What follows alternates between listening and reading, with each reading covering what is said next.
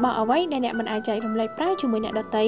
មនុស្សមួយចំនួនតែងតែមានទម្លាប់ចែករបស់ប្រើប្រាស់មួយចំនួនជាមួយអ្នកដទៃប៉ុន្តែតើអ្នកធ្លាប់ដឹងទេរបស់ប្រើប្រាស់មួយចំនួនអ្នកមិនអាចបែងចែករំលែកបានឡើយព្រោះវាអាចនឹងប៉ះពាល់ដល់អ្នកបានទី1អ្នកមិនត្រូវប្រើសាប៊ូលាងដៃដែលមានលក្ខណៈជាដុំជាមួយអ្នកដទៃនោះទេព្រោះនៅខាងក្រោមនៃសាប៊ូដុំមានលក្ខណៈសាបដែលងាយស្រួលឲ្យមេរោគរស់នៅនេះដូចនេះនៅពេលដែលអ្នកប្រើជាមួយអ្នកដទៃអាចឆ្លងមេរោគបានទី2អ្នកក៏មិនត្រូវប្រើក្រាស់សិតសក់ជាមួយអ្នកដទៃដែរព្រោះមេរោគផ្សេងៗអាចឆ្លងចូលស្បែកក្បាលរបស់អ្នកបានយ៉ាងងាយទី3កន្ត្រៃកាត់ក្រចកក៏មិនអាចប្រើរួមជាមួយគ្នាដែរព្រោះបើអ្នកមិនកាន់តែប្រយ័ត្នហើយមុតត្រូវដៃនោះមេរោគនឹងអាចឆ្លងចូលអ្នកបានដូចនេះនៅពេលដែលអ្នកប្រើរួចអ្នកត្រូវតែយកអាល់កុលមកលាងសម្អាតវាទៅបានទី4អ្នកមិនត្រូវផឹកភេសជ្ជៈក្នុងដបតែមួយនោះទេព្រោះមេរោគនិងជំងឺផ្សេងៗនឹងឆ្លងចូលរាងកាយរបស់អ្នកតាមរយៈទឹកបោះរបស់អ្នកដូចនេះវានឹងឆ្លងធ្វើឲ្យកើតមានជំងឺផ្សេងៗដែលមិនដឹងខ្លួនទី5គឺកាសទូរស័ព្ទក៏មិនអាចប្រើជាមួយគ្នាបានដែរព្រោះនៅពេលដែលអ្នកដទៃប្រើយូរហើយអ្នកខ្ចីគេយកមកប្រើវានឹងឆ្លងមេរោគផ្សេងៗចូលតាមត្រចៀករបស់អ្នកបានដូចនេះមុននឹងប្រើអ្នកអាចយកវាទៅសម្លាប់មេរោគសិនទើបប្រើ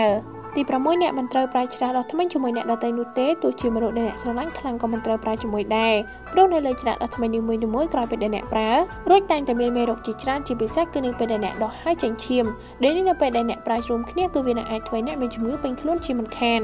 ទី7ក្រវិលអ្នកមិនត្រូវប្រើជាមួយអ្នកដទៃនោះទេព្រោះបើគេដោះវាចេញមកហើយចេញឈាមត្រចៀកហើយអ្នកយកមកពាក់នោះវានឹងអាចឆ្លងមេរោគតាមរយៈឈាមនោះបានទី8ម៉ាស៊ីនកោររោមក្លៀកក៏មិនត្រូវប្រើជាមួយគ្នាដែរព្រោះមេរោគអាចឆ្លងចូលតាមរន្ធញើសរបស់អ្នកបានធ្វើឲ្យអ្នកមានជំងឺដែលមិនដឹងខ្លួន